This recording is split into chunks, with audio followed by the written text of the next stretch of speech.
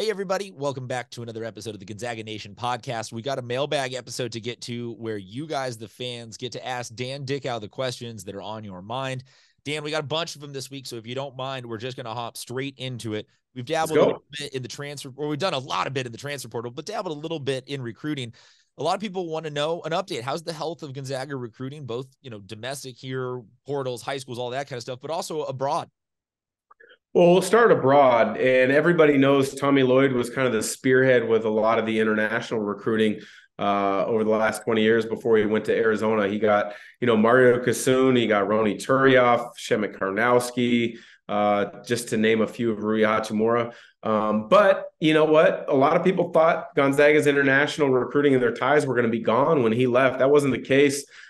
Alex Tui from Australia, he is now going to be a freshman at Gonzaga. You've got the young South Korean, June, I believe is his name. I apologize. I'm still learning the pronunciation of his last name. I'll get it right before the KHQ broadcasts next season. They locked in a commitment there with him as well. So, I think Gonzaga is still going to be active internationally, but they're going to be selective. If you look at Arizona and Tommy Lloyd's roster right now, it's kind of 50-50 international and U.S. born players. I don't think Gonzaga is going to be at that point, but they will be selective and they'll go after the right guys when it's necessary. In regards to U.S. recruiting, so many players or so many schools, have been focused on the transfer portal while they're keeping another eye on the high school ranks with the spring eval periods. Now you got in the month of June, you've got your Section 7 on the West Coast. The Washington Coaches Association will be running a similar event the weekend after. So focus will turn now to those high school kids because if there's a few options left in the portal, but it's going to be quick to kind of, fill those roster spots out. But they're going to really start focusing on the high school group. They've got some offers out there at this moment in time, some West Coast guys, and it'll be interesting to see if and when some of those young players commit. Changing up from basketball, Dan, we had a couple of people writing in wanting to know some of your favorite places. So let's talk about favorite place in Spokane to grab a beer that is not Jack and Dan's. You have established well that it is Show Cannon, that is the jam right now. But let's go one past that, please. Is there another place in Spokane to get a beer than Jack and Dan's? I don't know. Brought to you by Jack and Dan's. Yeah. Hey, Jack and Dan's, JC, can we get this segment sponsored? We're gonna have to clip this and send it to them. But Jack and Dan's is the clear favorite. But I live on the north side of town. I don't get a chance to go out and just grab a beer with friends or family to do different things. But there's a lot of good places on that north side, McLean's Pizza. There's a couple good sushi spots that if you want, you can get a beer with the sushi. Some Thai places up on the north side. I used to be a member at Kalispell Golf Club. I got too busy to justify being a member there, but they got some tremendous restaurants at the golf course up there. And you could always count on a cold beer or a drink at the turn. That's for sure. How about the best game time food at the McCarthy Center, Dan? You know what? I can't give you an answer on that one. The reason why is because in the media room where we do our pre-production meetings with Greg Heister, Richard Fox, and then our producer, Chauncey Jones, there's food in the media room. So I never go up to the concourse level. And so I could not tell you what the best option food-wise is at the McCarthy Athletic Center. I would argue that that probably is an answer in and of itself. Is the best food is to have media credential access and have it catered for you. Yeah, that helps. I mean, in the media room, there's some food. Yes. And then there's also, some of the higher level donors, boosters. I believe it's called the Herrick Room. Occasionally I'll step in there and get a quick bite to eat. But, anytime that I've had food at the McCarthy Athletic Center, I will say this: Gonzaga Athletics does it right and gets it set up right. Whether you're a paying customer in the concourse, a booster in one of the alumni rooms, or in the media room. Gonzaga has had a bunch of success. I mean, obviously, that.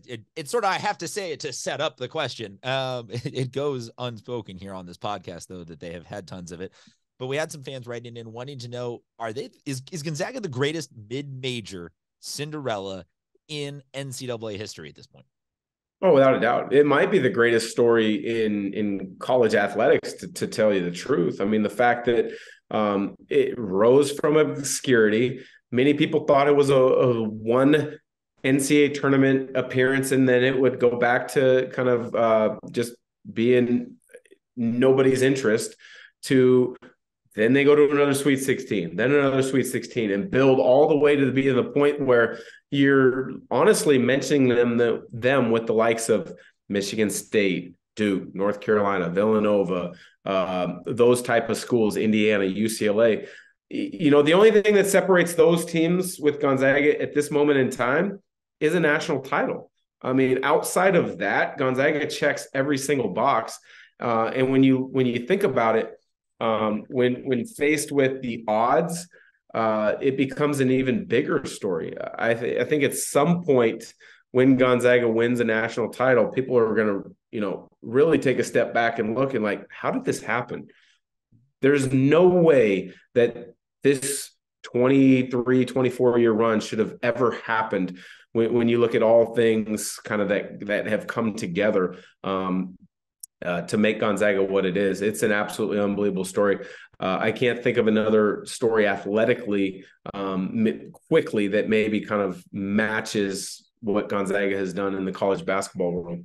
Yeah, there certainly have been some other teams that will come for 3, 5, whatever it is years, make a great story, be a great, small Cinderella, but nothing close to 20 years. Nothing.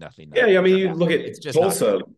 Tulsa made a couple back-to-back Sweet 16s. Well, Bill Self was the coach at that point. You look at Valparaiso when Bryce Drew hit that shot, in the NCAA tournament. You look at a bunch of those schools. They'll get a 1 or 2 game run in a tournament for maybe back-to-back years, and it's amazing. Gonzaga, the longevity has been crazy. You look at Florida Atlantic. They did an amazing run last year, right? They have all their players back. Amazingly enough, they didn't lose a single player to the transfer portal. Let's see what they do next year. I'm pulling for them. I hope they have a successful year.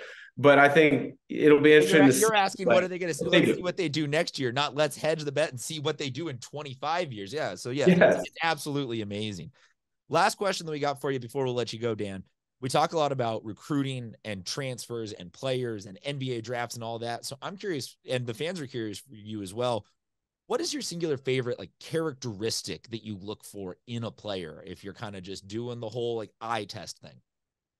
Well, for me, my eye gravitates towards a couple of things. You got to be able to shoot it. I think, if you're slightly challenged size-wise or athletically, your shooting ability can shrink that gap or allow you to kind of, be a better player. I think the other thing that goes along with that are your skills with the basketball in hand. I call it your ball handling. It's your dribbling and your passing. I think they combine, because if you can handle it, get to where you want on the floor, you've got an advantage both individually as well as a team.